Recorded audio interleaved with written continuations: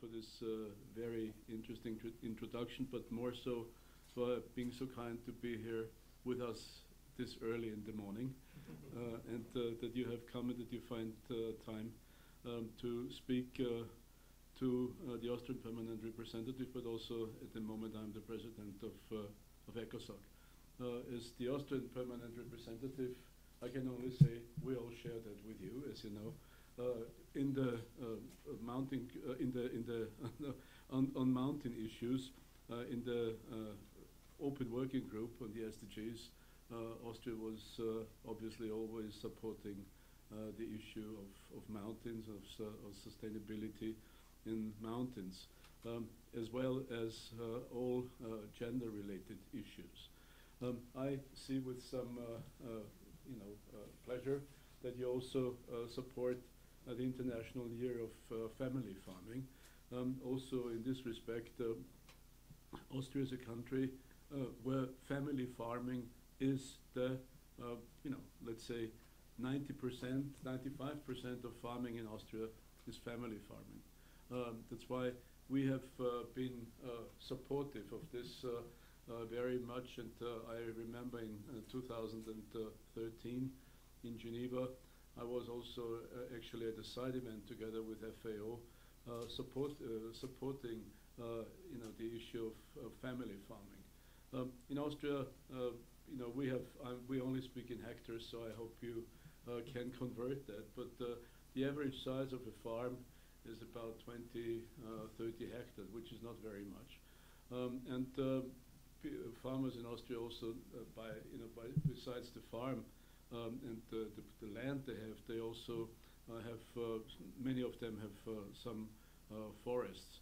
So they do not only farming, but they do also forestry in a mixture. So you have a forest and you have a farm, and so there is income from both sides.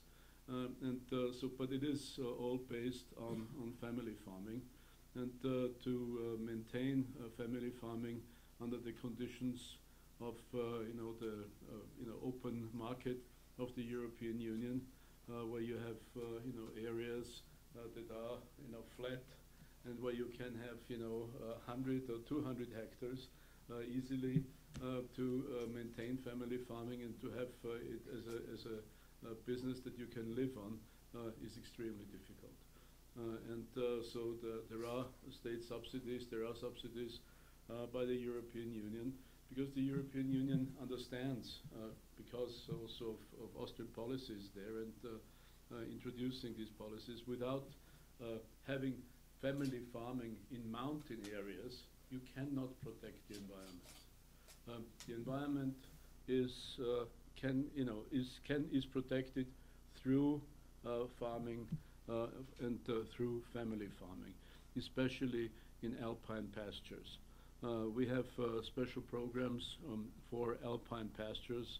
Like in Kyrgyzstan, we send our cattle in the summer on alpine pastures. The Kyrgyz do that too, to bring their horses or their cows up or sheep up on alpine pastures up in the mountains. We have that too. And to keep these alpine pastures intact, you have to have programs also of support. And there are programs of the European Union that were introduced by Austrians who were very influential in agricultural policies in the European Union. The former Commissioner for Agriculture was an Austrian, Franz Fischler, for 10 years, and he could really change European agricultural policies, especially also orienting them for an understanding to have sustainable farming also in mountain areas.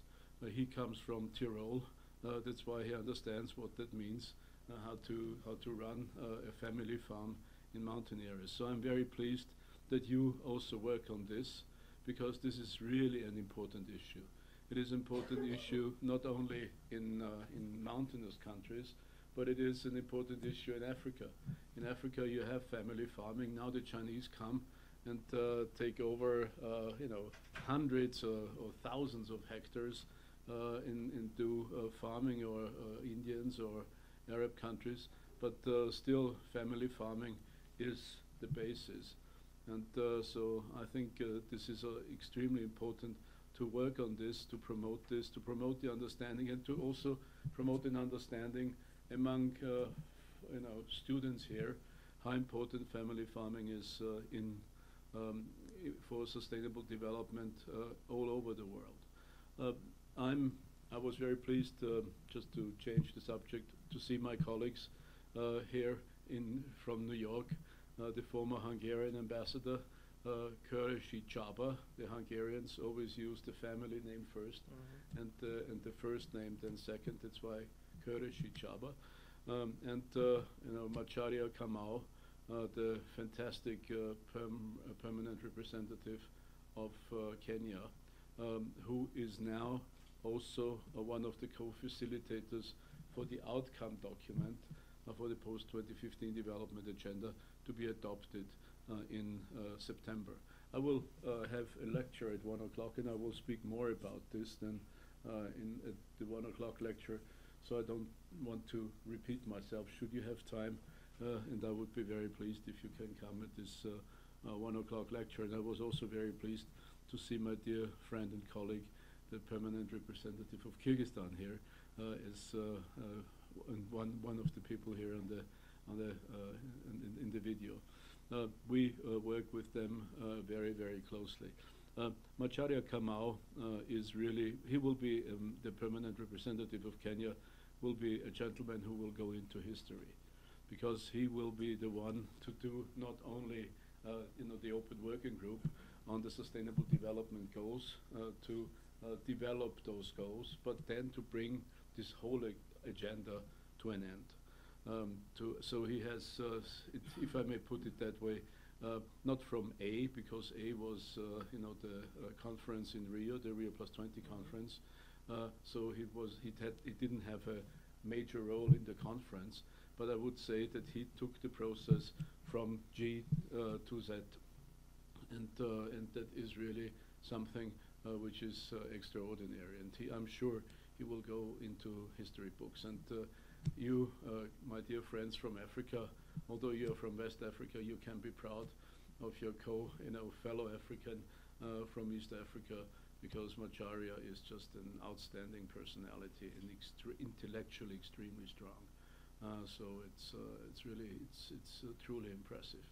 And he had to work also under very strong pressure from home, not on the issue of now sustainable development, but I don't know whether you remember that his president was indicted at the International Criminal Court of Justice, Criminal Tribunal in The Hague, on the incidents in Kenya in connection with the elections. I think it was 2008, and so there was a great pressure also on him whether how to advise his president whether to go to The Hague or not. And I think you must have heard that President Uhuru Kenyatta then went to The Hague, which was an unprecedented and unexpected move. And Macharia was his main advisor in this respect. And I understand that Dr. Butler already for a long time has tried to have Macharia here. He will be an absolute asset for you here, because he can tell you things that the president of ECOSOC will not be able to tell you. But it's really interesting. As to ECOSOC, just some words. You know that this is a charter body of the United Nations. So ECOSOC exists since the San Francisco Conference of 1945. I mean, it didn't come into being already in 1945, but since 1945, along with the General Assembly, the Security Council, the General Secretary, and then also the Trusteeship Council. The Trusteeship Council doesn't have much of a role anymore, because decolonization has virtually come to an end, with some very, very few exceptions. So it is these major four bodies and the International Court of Justice that are the charter bodies of the United Nations. And ECOSOC has 54 members.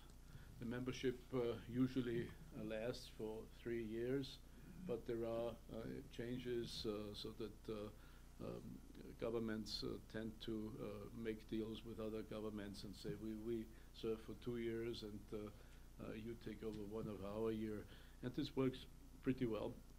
And ECOSOC with this new Sustainable Development Agenda will be the key body of the United Nations for coordination of the implementation. And so it will be a fascinating time to, in the future, to be president of ECOSOC. I'm president of ECOSOC for a period of 1.5 years. Usually the period is only 1 year, but to align ECOSOC and the work of ECOSOC with the new development agenda, and to make coordination and cohesion better and stronger. The presidency of ECOSOC was changed from the beginning of the year from the year cycle to a summer to summer cycle. And there had to be one president to make the transition, and by coincidence this is me. So I will also go into history, but not like Macharia. I go into history as being the one president of ECOSOC who serves for 1.5 years. But I hope that I will also, so to say, have my contributions to history, especially as to the issue of the implementation of the post-2015 agenda, the monitoring, the issue of accountability, and also, and this is a very important point for you here, the cooperation, the coordination with the multi-stakeholders. And you are, so to say, one of the multi-stakeholders as a group of, science, as universities, but also there are the multi-stakeholders of NGOs, and who have consultative status with the ECOSOC, but also not only those who have consultative status with ECOSOC. It will be very important to have these multi-stakeholders, the partners, on board for the implementation of the post-2015 agenda. You need science, you need the business sector, and you need all the NGOs for implementation, but also for the control of implementation and for holding the leaders accountable for the implementation of the agenda. And accountability is obviously the main issue. And your groups that you have here, your student groups, are the groups then to monitor when does the implementation work, do they do the right thing, and if you think they don't, so you hold them especially accountable. And so the issue of accountability, especially on the national levels, is absolutely key. And this is key for the United States, in as much as for Mali, in as much as for Kyrgyzstan, in as much as for Austria. Because the post-2015 agenda, other than the MDGs, the Millennium Development Goals, is a global agenda. And I will speak about that in my lecture at 1 o'clock. It is there for all of us. And if you look at the way the goals are formulated, it is there for all of us. And your initiative is correct. Mountains is not only mountains in developing countries, it is mountains in our part of the world too. Your mountains, our mountains, and which suffer because of climate change. So it is a global agenda, and it's a global, so to say, it's a global accountability. So you have your people, hold your people accountable. Will be difficult in the United States to hold them accountable on a UN agenda. Will be, I don't know whether you have had that in the United States already, and it will be interesting how this will be implemented. You know that the United States is one of those countries in the world that signs up the least to international conventions. And if you have to have your president speaking, addressing the General Assembly, saying in front of the General Assembly, we hope that we will finally be able to ratify the Convention on Disabilities, then this is not only interesting that the president says it so openly, but it also shows that there is a long way to go for the United States in the understanding of I'm sorry to say that openly, but in the understanding of international responsibilities. And so you have also in your country a very interesting task.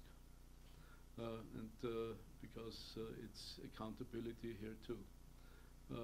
I don't want to agitate you, but it's a fact. Yeah.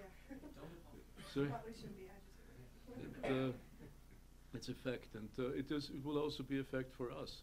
I know in Austria, people don't think about the fact that this 2015 agenda applies to us too, and that we will have to have our own mechanisms of accountability in Austria too.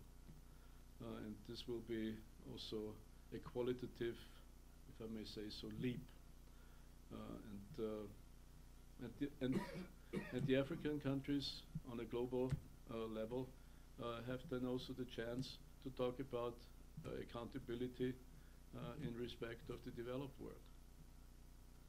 Do you live up to your obligations on giving aid? And you know that your GNI, your ODA is about 0.3%, and in the US.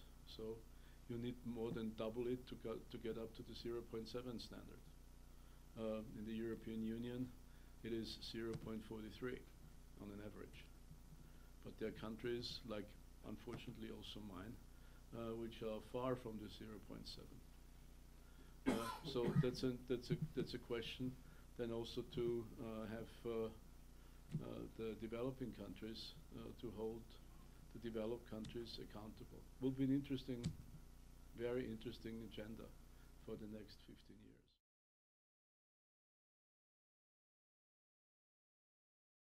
I really loved what you said about family farming in Austria.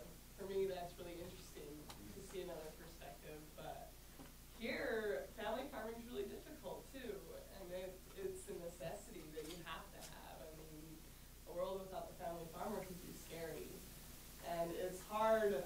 Just from my family, since my dad has to have a full-time job and to run the farm, to be able to provide those things for people around us.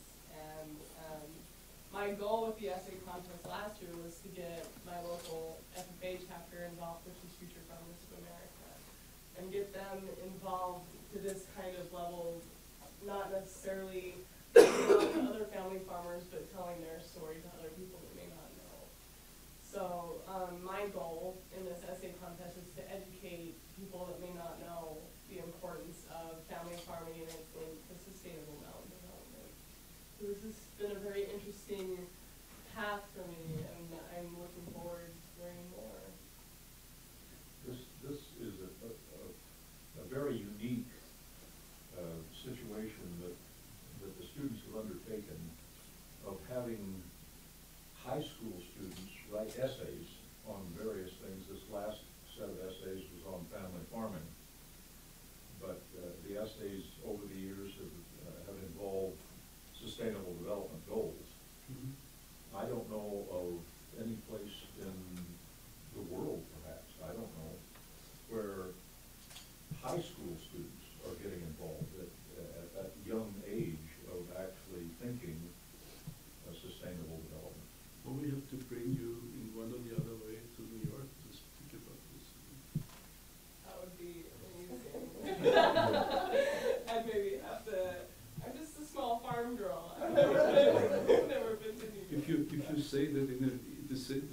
you said it in a meeting room in New York, you will have the whole audience.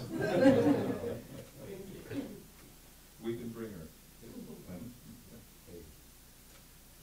Well, I don't have family farming experience, but well, we were just really excited to talk to you because you come from such an amazing mountain country. I love Austria. If I had to pick a city in Europe to live in right now, it'd be Vienna. No, but that's no not really the question. mountains. Yeah, not in the mountains, sorry.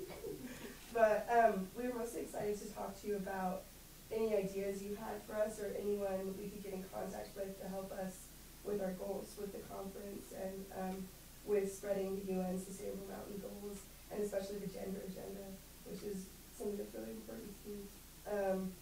But just any ideas you had for us or anyone we could talk to, we'd be excited about these issues as well. That's a good question. We've had somebody else wants to say something, then I comment on it all, or shall I comment it right away? Yes, please. Well, Oh, me? Yeah. I grew up actually on a small family farm, and the issues of sustainability, that is the reason I decided at an older age to come back to school. I worked for several years in volunteer capacity for some organizations here in Utah that our specific goal is sustainability and protection of mountains in the desert here. So issues like the Trans-Pacific Trade Partnership and the U.S.-EU trade and investment agreement, how those things will affect sustainability, specifically mountain sustainability. Those are the things that I want to work towards. Things like the FAO's globally important agricultural heritage site. That's kind of near and dear to my heart because I grew up on a small family farm and I recognize internationally how those places in Africa and in Europe and in South America, those things, that provides food security for people and also protects and sustains the mountain sustainability efforts. yeah. I would like to add, we tried to pursue ECOSOC NGO status 2 years ago. Sadly, because of the institution being public institution, we were not able to achieve. But that was our main goal, so we can have our members promoting all these kind of events at the NGO discussions every year. But we're still working on something that we can try to achieve, so we can bring students more faster and a more efficient way to the ECOSOC and present. Oh yeah. So right now we're pursuing to become a chapter of UNA USA, which will allow us to work closer with the United Nations Foundation on all the agenda that we're developing here, especially the essay contest and the Women of the Mountains Conference, which are our main events that we carry every year, and we're trying to promote all over the world. And we have been involved in international events in Peru, Rio Plus 20, Turkey, where else? Anyway, and we have had students go to those. Well, honestly, I think that this is fascinating that you can mobilize people here. It is obvious if you have a university in such an environment, it is probably sometimes easier to do that and to raise awareness than in other places. But I do think that this is truly important now. Your question, if I think I should give you an honest answer, and the honest answer is that I will have to go to the Secretariat back in New York to get in contact with you. You give me your contact details. To tell you exactly how the networking in your area works. I just, I'm not familiar with this networking on mountain issues, and especially in relationship to youth. I know the general concept and the general projects, but I don't know, so to say, the networking and the conferences that go on. So, but what you should do next year is, unfortunately, if I had been here before, I would have had you. We have an ECOSOC Youth Forum, which takes place once a year, and we just had it last week on Monday and Tuesday, with youth from more than 70, 80 countries from all over the world for 2 days, and we were discussing only the new post-2015 agenda. And it was just unbelievable what kind of interventions were there from young people, really from all over the world. And I don't think, to be honest, that we had people speaking about what we are speaking now here, and about sustainability of mountain areas, gender issues in this respect. I don't recall that. There were people, obviously, from Bolivia, from Peru, speaking about the specific situations in their mountainous countries, but probably not from only the angle of sustainability. So I think you should. I will get you in contact with the people who do that. If you go on the webcast of the UN, you can see, okay, it's 2 days, then you can't watch all these 2 days, but it was unbelievably interesting how this youth forum went last week, and what kind of discussions we had. We had the president of the parliament from Ecuador, a young lady, 31 years old, unbelievably energetic, very, very interesting, very outspoken, quite critical of to say, developed country ideologies, but very well put, very interestingly done. The UN now has also a special envoy on youth issues, a Jordanian by the name Ahmed Al-Hendawi, also very outspoken. He's the special representative of the Secretary General on youth issues. And you can also see the Secretary General. He came to this youth forum now for the 2nd year in a row. And how he speaks about youth issues, about sustainability, it's fascinating. So if you have a chance, do load it down. And if you give me your whatever kind of info, I will try to get back to you through the Secretariat to give you a good answer. And, love that. That'd be amazing. Okay. Excellency, we will be talking to finalize this meeting, and we have another one. Our girls also would like to do more efforts for the UN Women, and Dr. Patford has some connections there as well. So we hope that UN Women will come in March. UN Women is unbelievable. It is unbelievable. When you go to when UN Women is on, then you as a human being of the male sex, you feel a real minority because the UN, there are only women, and there are hundreds, thousands of women, and for this CSW, and side events on God knows what, and it's incredible.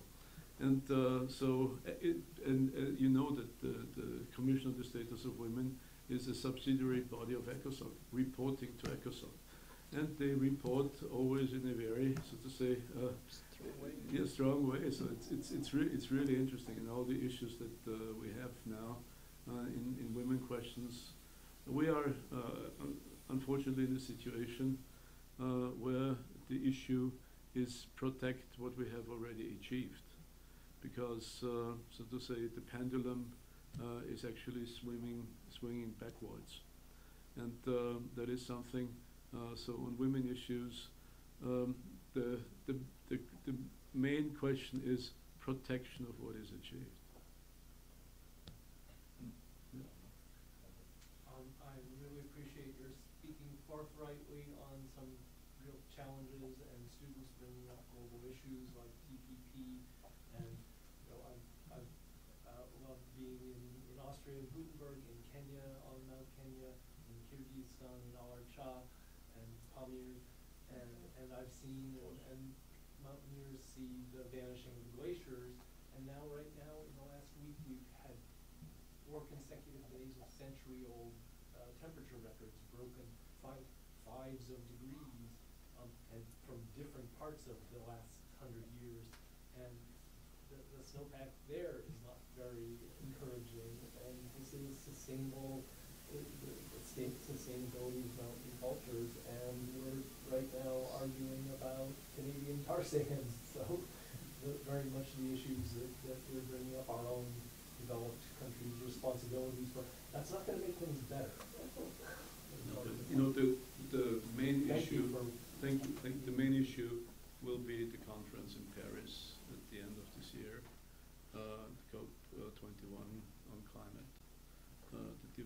The post-2015 development agenda has one goal on climate issues, which is in brackets, because this goal is on climate, but it is not negotiated in New York. It is the separate climate process, and the conference will take place the main conference will take place in Paris, and you can only cross your fingers. If I look at the Austrian glaciers, horrible.